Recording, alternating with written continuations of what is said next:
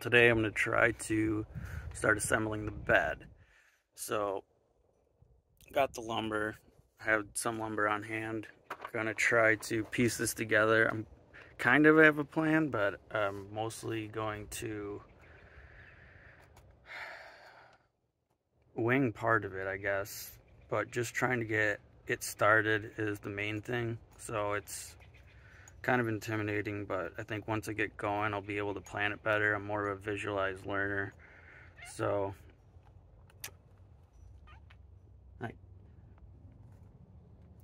we're gonna try to get that rolling, and then we'll kind of see where it goes from there as we go along. So my plan is to have a main base here that's going to be a pull-out drawer, and that'll be about 14 inches tall drawer, and the bed with the mattress should be about 20 inches. And I'm going to go back to the tank that's about 75 inches there, which is about a full-size mattress, and then I'm going to come out to pretty close to the cabinet. It should be about a 10-inch pull-out section, so I can actually extend the bed to full size while still keeping this in place and having an actual walkway. And then I'll be able to open up my cabinets as well, which I think is important when you're inside the van and you're contained. So I'm going to attach it to the floor using some cross members, which is just 3/4 inch whiteboard, and I want to be able to affix it to the floor so it's sturdy enough, isn't going to move anywhere. And it's going to be a hinge top as well, so it'll open up. I can access actually under the bed and the drawer at any time when I'm just in the van. Not sure how long I'm going to make that drawer yet. I might make two separate sections. I'll do the drawer that pulls out most of the way, and then I'll have just a little open storage section up in there. For the slats, I'm going to use also this 3/4 inch whiteboard. This is 5.5 inch long. I think I'm just going to cut it in two, use that as the slats. I'm going to start with building the base. So it's going to be a box-like structure, and that'll provide the framing necessary for the top to lay down and open up and for the drawer access. So I need to start with that. So I need to get these 2x4s cut down to size and get that framed up. I'm going to use pocket holes to attach everything and get everything set up that way so it's nice and tight and clean looking. So here goes nothing. We're going to start cutting stuff down. Alright, so now I'm going to cut this 3/4 inch whiteboard by 3.5 inch wide. That's going to go in the bottom to actually affix it to the floor of the van. And these are going to be 16.5 inch pieces, which will give me a total width of 19.5 for the main width of the initial box. Slammed up.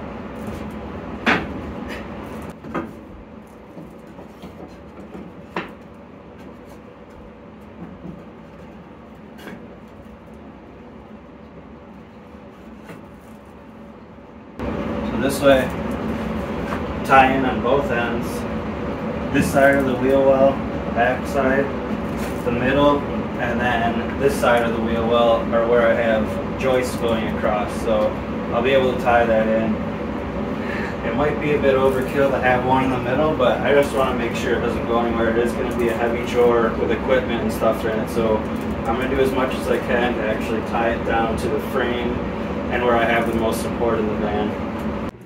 Now I'm going to use a Craig jag to tie in from the outside in, because this is going to be tied from the inside, so it should keep that stable inside, and then it'll actually counterpoint to this one going in from out here, so it should draw everything together.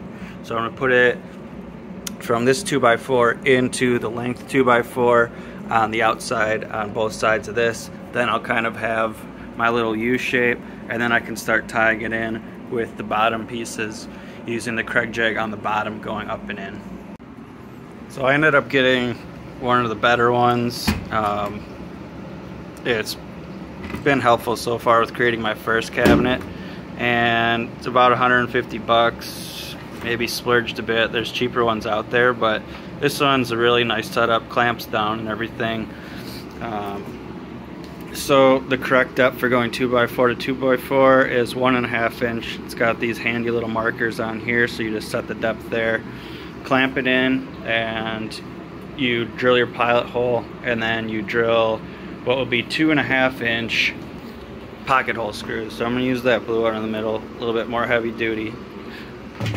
For those who've never worked with one of these before, so I'm tying in from here to here. So I'm going to lay the board in this way. I'm going to line it up with this edge. Make sure it's flush. And you just lock that in. Then you're just going to take your bit, line it up in this first hole. I'm going to do 1 and 2 here. It's about 2 inches or so. So from the end of the board, it's about 2.5 inches and 1 inch in, so that's perfect.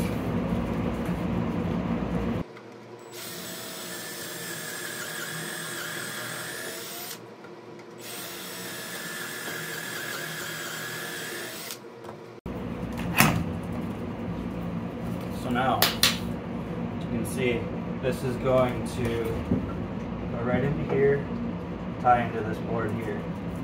So I'll do that, both these sides, get all 4 done, get these tied into these long boards.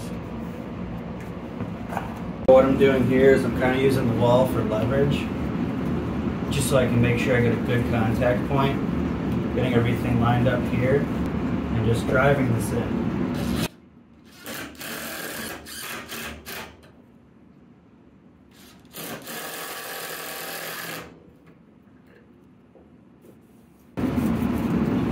Okay, there's one. Do the other one now. Alright, so I apologize. My filming setup is not ideal. But what I need to do now is get pocket holes in all of these pieces on the bottom. Doesn't really matter either side now, as long as you're getting into the same sides. And then we're going to tack these in to these pieces here. So go ahead and get that ready. Since the piece I'm putting the pocket holes in is only 3/4 inch, you're going to use the 3/4 inch setting on the drill bit.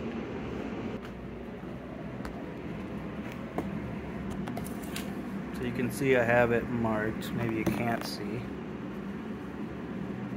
Marked there. Then I have an arrow showing which side that board has to be on. So in this case, the back part of the board is going to be there. It's going to go back to here. Up here, since that's in front of the wheel well, I just put an arrow this way, which means the edge of my board will go here, fill in here, and then back here it'll just line up with the 2x4, just like this one will. So like that. Okay, let's get those attached. Okay, I flipped it over, got it clamped into place, so now I'm going to drive in all of these pocket screws over here into that side.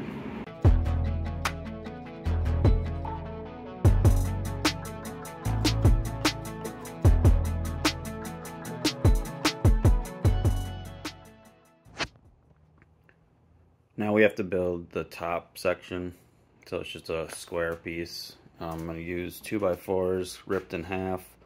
And I'll use 2x4s to connect those and get that main base. And once again, we're going to throw Kreg jig holes in both sides of the 2x4s and go into the ripped 2x4s in the side. So for this, we'll be using the 1.5 inch setting. To fasten these boards, using the 2.5 inch. On the base piece, I decided to put just a 1/2 inch board in between the two legs just to keep it more stabilized. This isn't going to be load bearing at all or anything. I just wanted to make sure that I could keep these spread out. Well, I put a split 2x4 on the top back here. Had a 2x4 for support underneath that. Used pocket holes to tie that all in from the top there. these two into the bottom piece in there, and then the pocket hole on top. To be honest, I'm not super happy with how square it is, but the lumber is all twisted because it's 2x4s, so I'm going to try to attach the hinges to my top piece and just see how it falls and see how that'll lay on there. I think it'll be okay. I'm going to try to use 4 hinges, one on the edge, one middle of there, and then one on the back end up down there. So I'm going to tie that in and we'll see how that lies. I'll probably put a support here. I don't think I'll need to go all the way across, but we'll see. Alright, so I've got it clamped together. I'm just going to start moving down the line and putting these hinges in.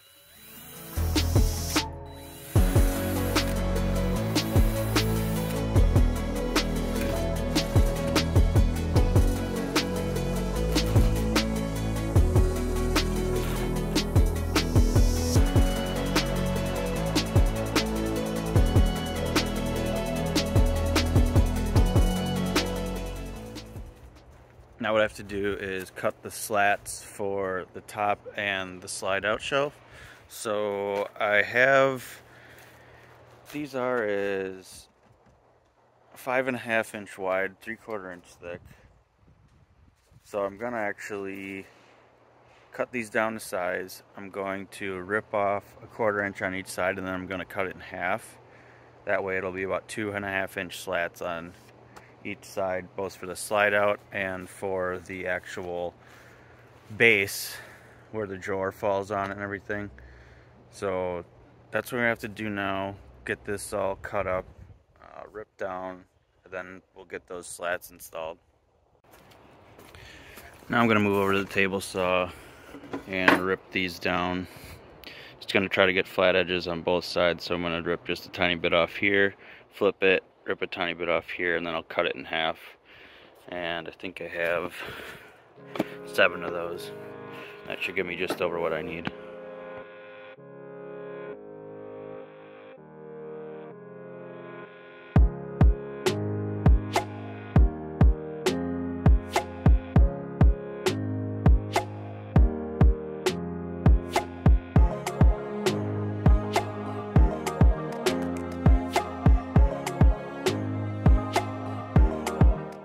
So here's kind of what it's going to look like on the base piece. Just the slats about every 2.5 inches, so the next slats can fit inside those. And I'm going to use 2 screws to attach into each side here. Just have to make sure they're even all the way down. I used 3.5 inch pieces on both ends just to get over the 2x4 on that side and cover that side, get that a nice flat surface there.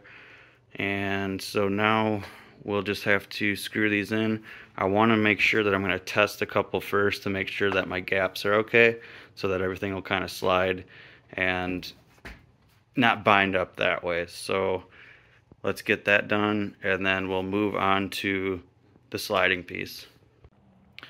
I've been in a bit of conundrum because I've been trying to decide if I should flip the leg around to run parallel with that one or have it like this and run outward. It would give me a little more space up top here to actually lay the actual couch portion of it. And I was just worried about how far my cabinets were going to open out. And with this, they are going to run into that piece. So they aren't going to be able to open all the way. So I guess it's either do it this way, get a little more space, and have to redo the cabinet doors to open as a bifold, or I'm going to have to sacrifice space, move that around, get new caster wheels that will fit on a smaller piece, which I just haven't been able to find very easily. And basically, if I run it like this, I'll run a piece from the inside here to the outside here.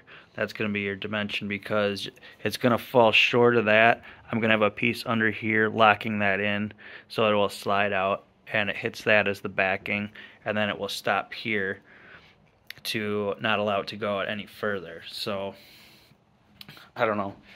I've been mulling this over too long. I think I'm just gonna go with it like this. Alright, I guess got all the slide out pieces cut to length. Now I got to rip off the sides, cut them in half, and those will be ready to put on. Okay. Well, somewhat reluctantly, but maybe necessary, maybe not. I'm going to go through, sand all these edges down with 220, and just so it's a smoother surface. And then what I'm also going to do is apply some of this finishing wax just to keep it a little more free-flowing and moving when it's tight up against one another.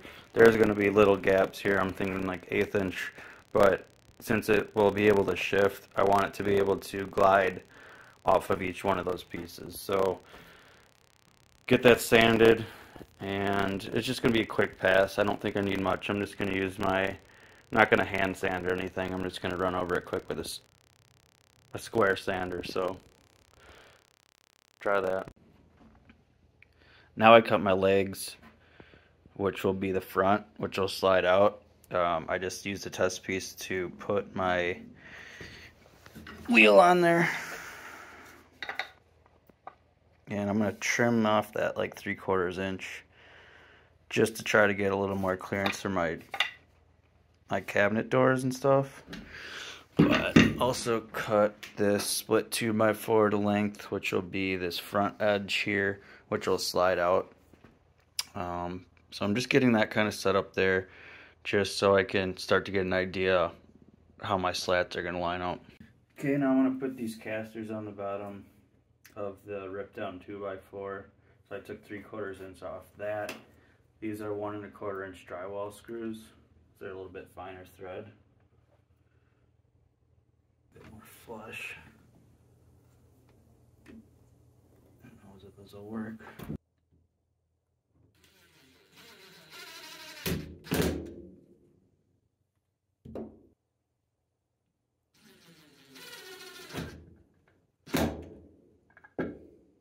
Should put the flat side back, and then I'll have the cross piece lay on top of this, go all the way across, and that should be easier to roll out. Keep going with those. I'm going to start attaching the slats now to the main base, so using some of these longer ones as the spacers, since those will be the ones affixed to the wheels that come out and pull out. Gonna just alternate, do that, one of those, get the spacing right, tie the next one in, get the spacing, and so on. So let's get going on that. I'm gonna pre-drill the holes on the top, do 2 of each, or 2 on each board, and then that should suffice for each of those, and just make sure they won't crack with the pre-drilling and the countersink bit. First thing I'm going to do with this is run off my flat edge off the back. I know this whole thing is not totally square, but at least if I run this same line off the back, I should be able to keep it at least fairly in line all the way down, just so I don't have any issues later with it binding. So I'm just using this back edge and lining it up, and like I said, it's not totally flush, but I just gotta try to get it as square as I can, even though the top isn't totally square. So it'll be right there. Okay, so I get that lined up.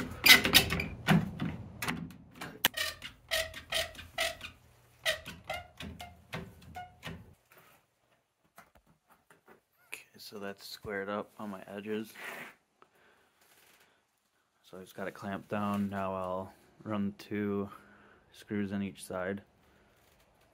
Okay, so I'll just run my countersink bit down the middle here, back.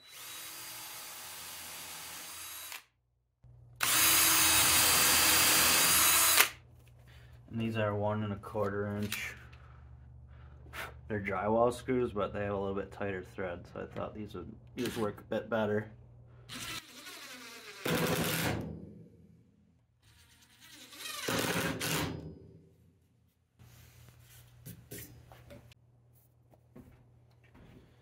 Now what I'm actually doing is trying to get the spacing correct in the next one, so I'm using like an 1/8 inch flat edge ruler here. Remember, I'm not attaching this one down yet, I'm just trying to get the spacing correct for the next one.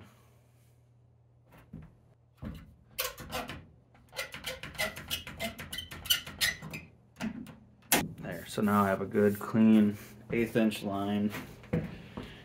I'm hoping that'll be enough.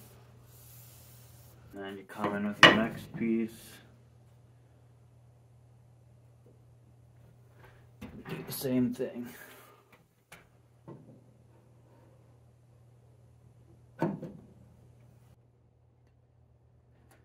Now I got this end clamped in, I just move the slide down here, and then I'm going to put just a little bit of pressure on and get my 2 screws put in there.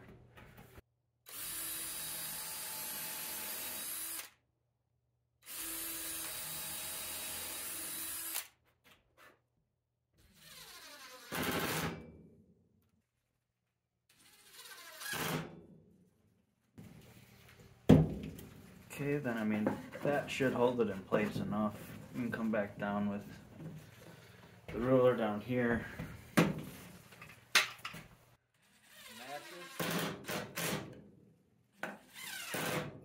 can make it look pretty if you want, if it's going to bother you. Kind of will bother me, I'm sure, but so far so good.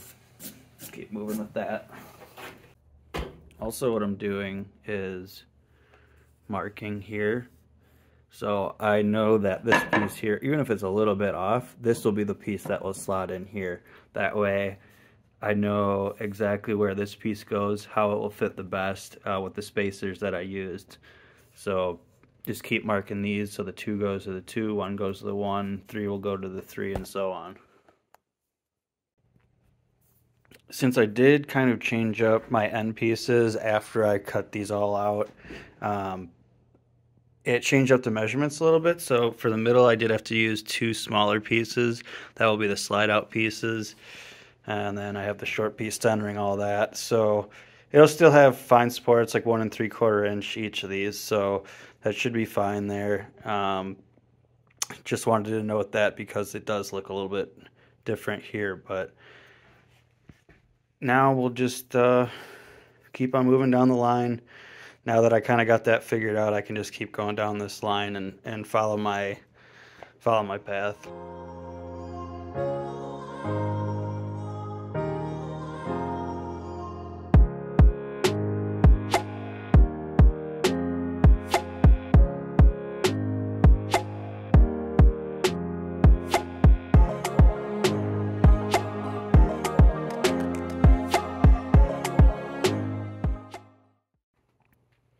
Now I've got all the short slats screwed into place, and it seems to be fairly well spaced. Obviously, using that technique, it should be pretty even across the way. So once we actually start getting in our slide out piece into place, I'll make sure that that spacing's good again and that it will be even.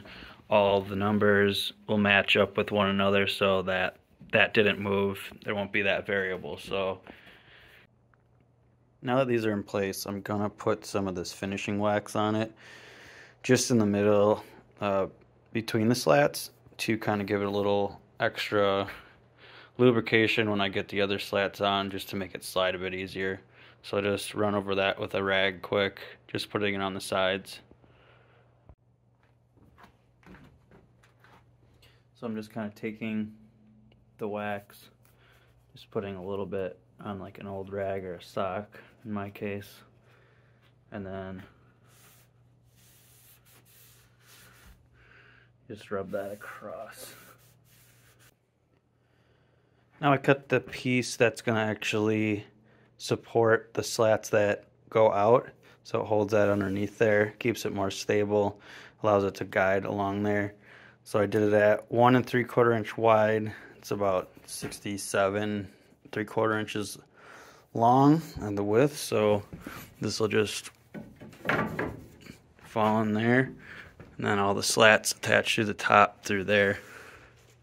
So I'm gonna apply some more of that wax just to this side, since that'll be the side making contact with here. I just want that to be a nice, smooth, easy gliding surface.